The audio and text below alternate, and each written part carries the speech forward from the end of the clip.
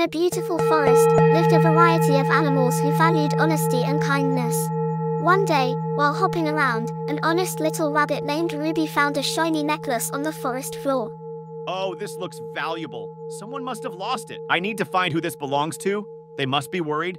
Hi, Squirrel. Did you lose this necklace? No, Ruby, it's not mine. Maybe it belongs to the fox. Hello, Fox. Did you lose this necklace? No, Ruby, I haven't lost anything. Why don't you ask the deer? Hi, dear. Did you lose this necklace? Oh yes, Ruby. I lost it yesterday. Thank you so much for finding it. You are very honest, Ruby. As a token of my gratitude, please accept these fresh carrots. Thank you, dear. I'm glad I could help. And so, Ruby the rabbit taught us that honesty is always rewarded.